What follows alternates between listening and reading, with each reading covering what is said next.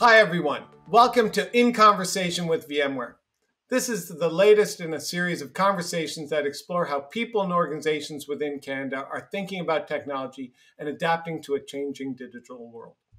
My guest today is Dr. Jacqueline Ottman, President of First Nations University of Canada. As the only national Indigenous-owned post-secondary institution in Canada, First Nations University is a unique place of higher learning. It specializes in Indigenous education for Indigenous and non-Indigenous peoples of all cultural backgrounds. Welcome, Dr. Ottman, and thank you for joining me today. Thank you. Thank you, Claude, and thank you, VMware. And I think we are on a very good journey. So, in the tech industry, we don't always understand the barriers that diverse students face when trying to enter our industry. This is why partnerships like this are important for tech companies like VMware as well as prospective students. Part of the effort is increasing understanding. So I was wondering if you could speak to the challenges and opportunities Indigenous students often face when pursuing careers in the tech sector.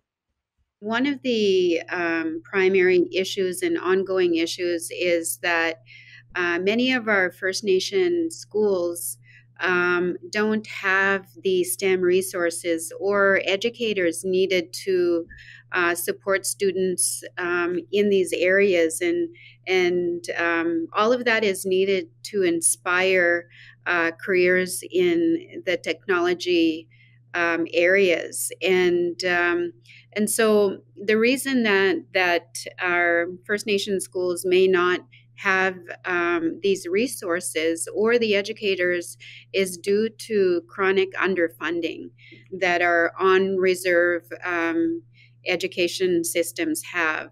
Another area is reliable internet. So connectivity is another ongoing challenge that our students face, and many, if they are learning in community, may have to go to, let's say, the administration building or an elementary or high school to get reliable connectivity. And we know that in this area of STEM, that there's only about 4% of Indigenous peoples are in the labor force, whereas there's about 10% non-Indigenous peoples or non-Indigenous Canadians are in this area. But if we can support Indigenous youth and students in STEM fields or in technology, then or provide them training, and they're hired, then those statistics really level out. You touch on a lot of points that are an issue well beyond Indigenous students, well beyond the Indigenous communities. But it sounds like the impact or the gap is even bigger for Indigenous students. There's a lot of data on STEM, and there's not enough students entering STEM broadly across the economy.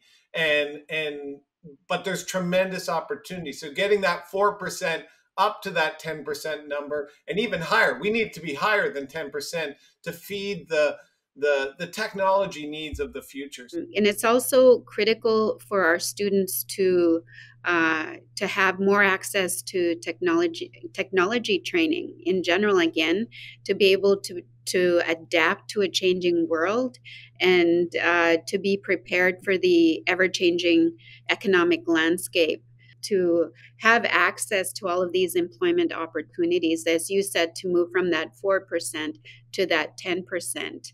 And so we'll all benefit. And I also believe that in addition to possibly being hired within technology companies, there's opportunity to be entrepreneurs and to inspire engagement through Indigenous businesses. And so with these kinds of partnership, as the partnership between First Nations University and VMware, we are contributing to economic reconciliation.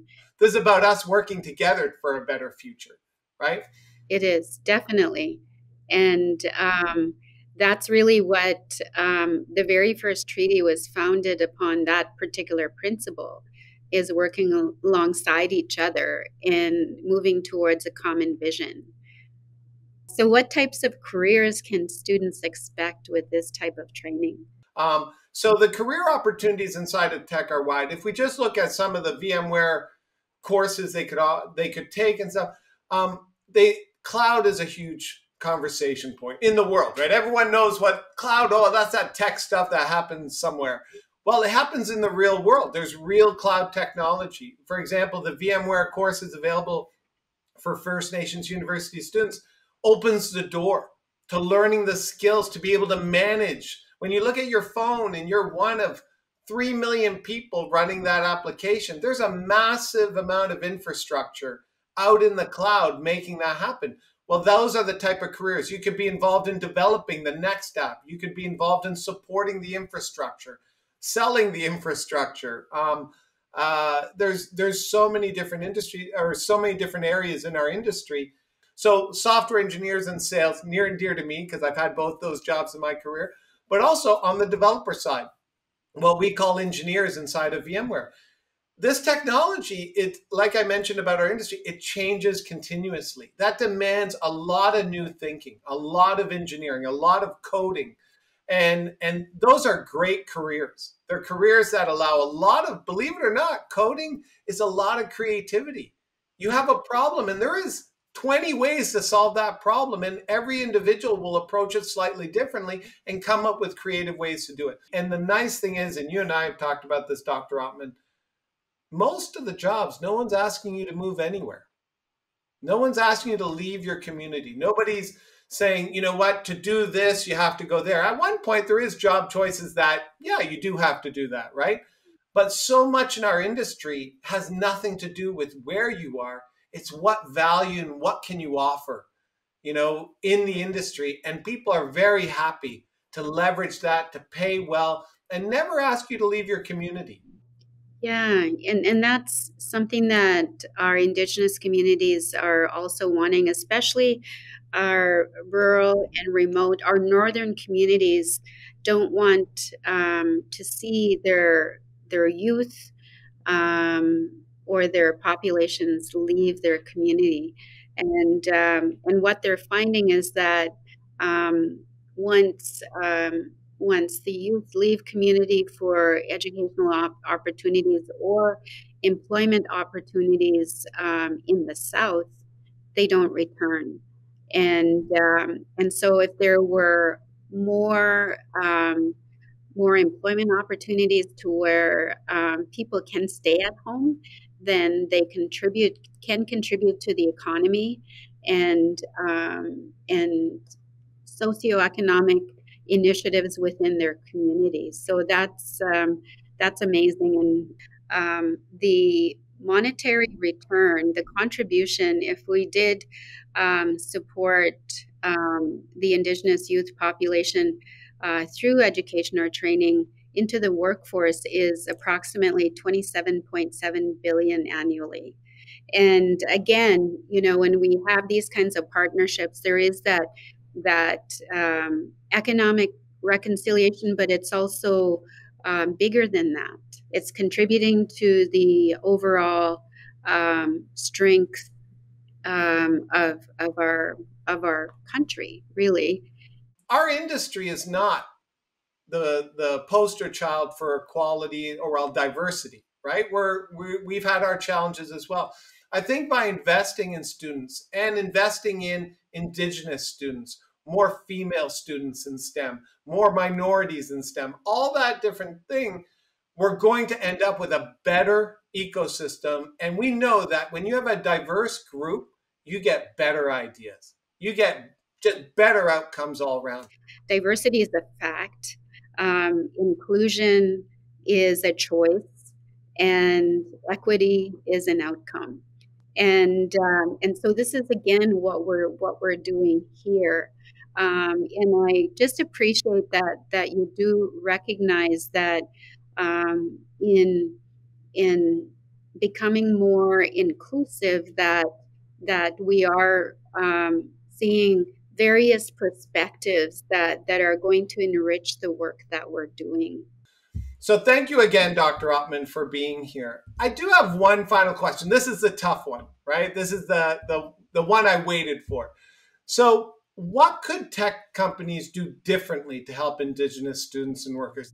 I would like to see tech companies begin inspiring Indigenous youth very early on. I would ask the industry to reach out and invite Indigenous youth, whether it's through co-ops or internships or summer camps. Again, all of that. There's this phrase. It's you have to inspire before you can motivate someone to action.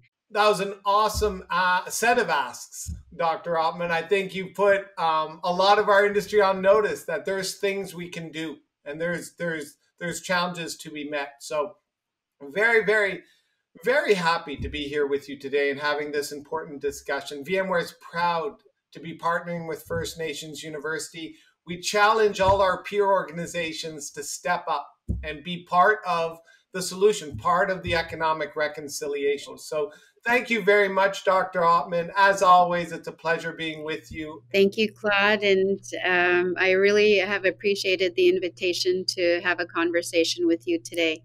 Look out for our next conversation with VMware, and I'm wishing everyone an amazing day.